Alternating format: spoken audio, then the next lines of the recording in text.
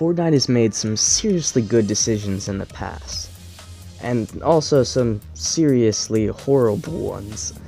Need I say more? But one thing that they're really good at is storyline. And storyline is one of my... Hold up. Austin? Anyways, popular belief is that they're gonna flood the map, but I hope the opposite. I hope Midas's machine doesn't flood the map, but it makes it go up in flames. I would love to see a post-apocalyptic version of the map, or even just an area, and maybe even some weapons and skins and the entire battle pass. That's what I want to see. But I also have some ideas for some of the items that could be in the game.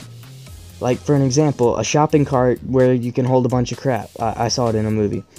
Or even a motorcycle. I feel like that would work really well with the game. Also a dog whistle, so like if you blow it once, a dog will come and it'll follow you around, but if you drop it, the dog will die. Just stuff like that.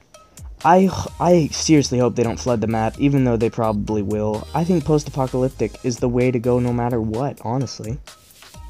When it comes down to it, no one's gonna care about my opinion, but I do, and I want to know what you guys think down in the comments. Just let me know what you think of my ideas, and maybe some more ideas so I can put it in a future video.